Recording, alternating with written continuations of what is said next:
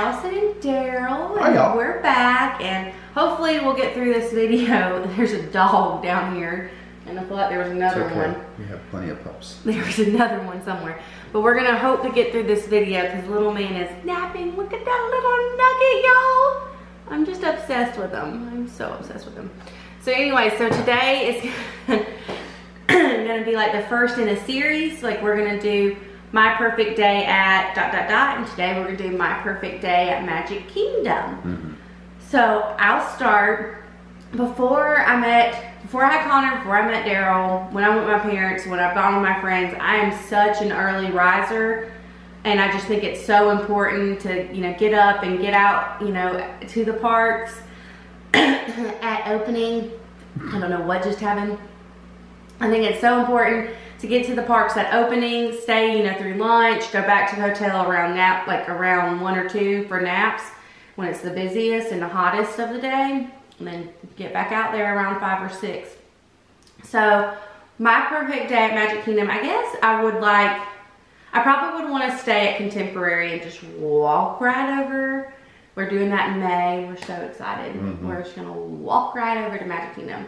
But, and we're also doing this in May. We haven't done this yet, but we've watched plenty of other people do it. We're gonna do the early morning magic. So I would think that would start my perfect day. It's an extra ticketed event. So it's extra money, but they only sell to a limited number of people. So there's only gonna be so many people in Fantasyland with you. And then it includes breakfast. So we'll do all the rides at Fantasyland. And then when Magic Kingdom opens to the public at like 9, we'll eat. But that, I mean, that just is so perfect because It works out better for us since we have Connor. Yeah, I mean, since we have to get up early anyways. I mean, he's up at 7. But it's just so like 7's the latest too some days. Yeah, I mean, he slept in the 7:30 today. Woo woo. So, and I don't think he actually slept in. I think he was like playing in his crib. Anyways, so but like Peter Pan is one of those ones that's like a must-do fast pass if you want to ride it. Well, it's open, you know, and you pretty much walk on. Seven Dwarfs is a must-do fast pass.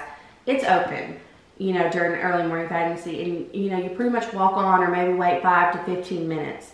So that would definitely be my perfect start, even though it's an extra, you know, cost.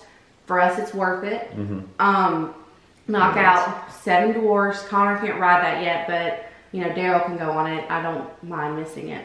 No, it's a fun ride. Really, it's a fun ride. And then like Peter Pan, It's a Small World, which is Connor's favorite. He comes out going, more peace, more. What else? So yeah, so that's how I would start my morning. How would you start? You'd probably would rather sleep in and do early morning magic. No, I mean, that's the thing. Yeah, here at the house, I'd like to sleep in, but when I'm down in Disney, I'm actually up and ready to go. I don't really want to sleep in. I'm like, I want to go do stuff. And that my whole body says, you know what, you got to go when I'm down there. So it's training. She was right. I used to work third shift and I'd sleep in until like 2 or 3 in the afternoon. Yeah, that changed. That wasn't even really third shift. That was like you were done at 2 in the morning. Yeah, that's true. You were third. Anyways, so yeah, so then I would eat breakfast after the early morning magic. And probably after early morning magic, I probably would get fast passes for Haunted Mansion, Pirates, and Jungle Cruise. And I would probably try to line them up from like 10 to 11, 11 to 12, 12 to 1, if I could do that. So I would knock out all of Fantasyland, come over, do Haunted Mansion, and then come on up and do those 2 rides kind of out. But let me just tell you, I would, you know, make sure we got up to the front at some point because we wouldn't be too far from the bubble to do the parade, the dance parade. It's Move It, Shake It, Celebrate It now. Connor loves it, and I loved it before Connor. Like I went with a group of girls and Goofy came and got me from the side, and now Goofy has come and gotten Connor, and so like I love dancing. Connor loves to dance, Daryl loves to dance, so I just think it's a fun parade. Yeah, I know, big guy. Still like to do. But yeah, so like I would make sure I make the time to do that parade because I mean kids just love the little things. Like I had a girl on my Facebook where she posted, you know, in Disney you must, and people put all these different things, but I just think, you know, you plan and you plan and you plan. You just have no idea once you get down there what your kid's gonna love and what your kid's gonna enjoy. And Connor just loves the dancing, the street music, you know, just the little things. He could get entertained by a duck and quack quack and just want to see it. Like, that's so true. Yeah, he doesn't care if we're late for a fast pass. He doesn't care if we've spent this and this and this. Like I mean, it's just the little things, and that's why I try to stress people. Like, it is the little things at Disney that your kids will remember, and just take the time to do it. Anyways, I'm getting sidetracked. But yeah, that would be, you know, Early Morning Magic, Haunted Mansion, Pirates, and Jungle Cruise fast passes. Just because, I mean, that would be it for right now. Daryl's going to completely go off and say he would get a fast pass for the Runaway Train or Splash Mountain. But Connor can't ride that, so I'm not getting those fast passes. Go ahead. No, she's right. She's 100% right. You get for both? No. And also, I mean, Splash Mountain, depending on what time we go. 'Cause I really like that drop. Space Mountain. We're not Tomorrowland. Would you go over, I would go to the right. If once getting off Small World, I would go over to the right. Would you go to the left towards Tomorrowland and want to knock it out? Mm. Okay. See, I would do that probably after now. But you would, both of our favorite rides is Space Mountain. But it's just a completely different ball game right now because I have to do Space Mountain on our trips. I don't mind riding it by myself. But like none of the other big ones I have to ride. Whereas Daryl wants to ride them all, you know, and me and Connor will go find something to do. Right? I'm an adrenaline junkie, I can say it. No. And then that's around the time we would leave. These little rides, Ariel, it usually doesn't have much of a wait. The Carousel, which is one of Connor's favorites, it usually doesn't have much of a wait, and the teacups usually don't have much of a wait. So you can kind of squeeze those in.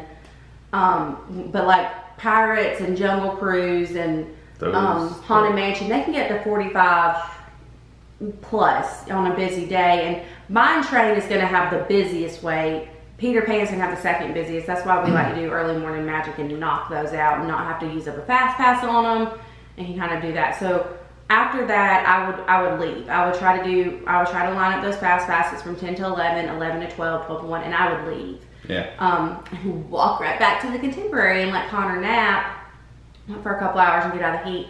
And then ideally, I'd like to be back at 3. I really love the Festival of Fantasy Parade. It's a lot harder when you're not staying on a monorail hotel to get back. You know, Disney, if you're relying on Disney transportation or whatever. But like if you're at one of those, you know, where you could boat at the Wilderness, if you could hop on the monorail, you know, walk at the Contemporary, you know, try to get back for that Festival of Fantasy Parade at 3. It's got everything. It's got the princesses for the little girls. It's got, you know, not bad, but like the princesses for the boys, and it's just got a little bit of everything that, you know, people seem to love. Connor loves watching it here. So I would try to get back at 3. Yeah, that sounds about right. Yeah. Because I mean, go back, relax a little bit. I don't nap. They nap. He usually goes to the pool. I go to the pool. So it's about the same. Yeah. And we would either eat lunch. If we ate lunch at the park, we'd probably eat it at Pinocchio Village House. If we're doing a quick service, we'd either do it at Pinocchio Village House and try to sit where you can see like Small World coming in, you know, waving, or Cosmic Rays and Tomorrowland. It kind of just depends on where we're at though, because we'll eat really anywhere. We're not. Most of the quick service food's the same. Yeah, it is. I mean, it's a thin burger. It's the little chicken nuggets. It's a side of fries. It's pretty much. Don't come after me, people, but I feel like it's pretty much the same. It is. So come back for the parade. Except for the cheeseburger egg rolls. Also, like if you line up your fast passes like that, you can get more. After you use the first 3, you can get one more and then one more when you use that. So once we used up our 3rd on Jungle Cruise, I'd probably be on my phone trying to get one for Space Mountain or Buzz Lightyear when we got back from break. But she'd be doing it while she was in line. Yeah, as soon as we redeemed it, like I'd start working on it for us. Yep. Space Mountain you might not get, they usually get booked up, but you know, Buzz Lightyear or something like that. So we'd come back, we did a Festival of Fantasy Parade. I said we, because I feel like at this point we're kind of just starting to mesh and blend with our best days at Disney, other than you would do more of the adrenaline junkie stuff. That's true. But I would go after the Festival of Fantasy Parade, I would go to the right and I would knock out Tomorrowland.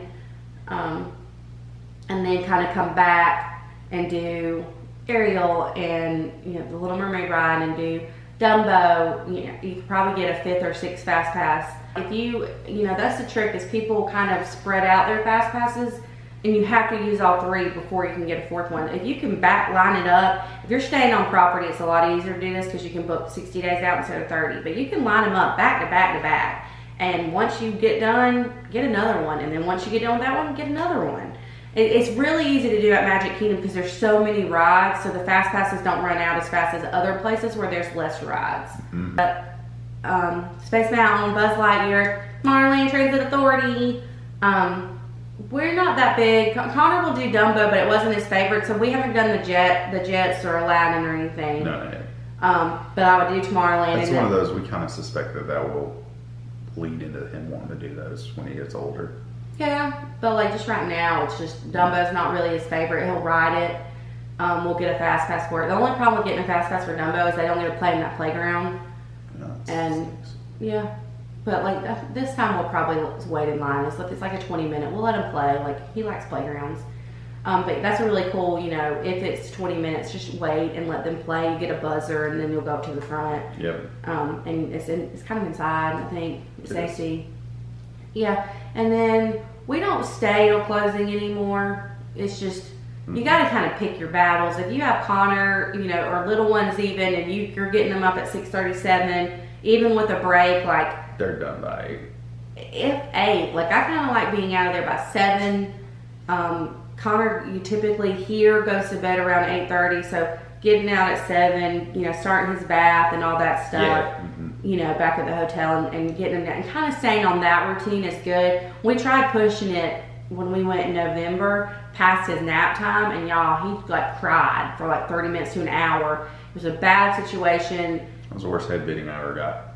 He swagged me a couple times. Yeah, he was over it. He was done. I mean, that's one we learned for the first time. As long as I've been going, you know, it's just, don't push them. Like, don't push them far past their schedule. I mean, I know it's like sensory overload for them, but like, they will break down. And they're going to break down anyways, even if you're going back to the hotel for naps, even if it's hot, it's muggy, it's a lot, you know, it's a lot of walking, it's just a lot of stuff. And they're going to have their breakdowns, and 95% of people around you like are going to understand that and like give you your space and let you do it. You're probably going to have like a couple people look at you like, why is your kid breaking down? I guess their kids never do.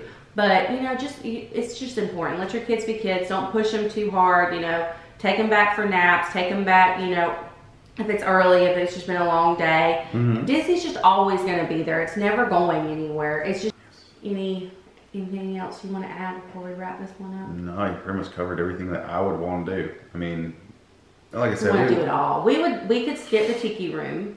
Yeah. We could skip the President's. It's not a ride. No, it's a show. Right now with Connor, we skip Carousel Progress. We love it, but like, we skip it with Connor. It's a 20-minute move around the thing. It's in Tomorrowland. And love it. We are in May, because I did this growing up, but we haven't done it since we started dating and going. We're going to do like Tom Sawyer's Island. Oh, yes. Or the other one. I have never done it, even for those many times that me and her have went. Swiss Family Treehouse. Yeah, we haven't done that. I think we're going to do Tom Sawyer's Island this time. But those would be going to be fun. Yeah, so we'll let you know our feedback on that. We just haven't done it. I haven't done it since I was small and enjoyed it. And that's all for this video. We'll have 3 more videos where it's our perfect day at Hollywood Studios, which is going to be very different here in a few months. Our perfect day at Animal Kingdom, our perfect day at Epcot, and maybe we'll even do one at Disney Springs. Yeah. Yeah, maybe. You don't want to leave out Disney Springs. No, not since all the stuff they've added. No. But, yeah, that's all for our Magic Kingdom Perfect Day. If you have any questions for us, leave them in the comments. We love answering questions, especially me. I love talking Disney, clearly. She does. Yeah, it's like a passion. So, anyway, so if you have any questions, just leave them in the comments. We'll love to answer them. Have a great day. Yeah. Bye. Bye, y'all. Oh, he's still sleeping. Look, he's still sleeping. One of these days, like, he'll be in the video with us. Yeah. I mean, like the ending or something. Maybe like when he wakes up, I'll kind of bring him in front of the camera for this one. Let him say hey, because he's the cutest. Bye. Bye, y'all.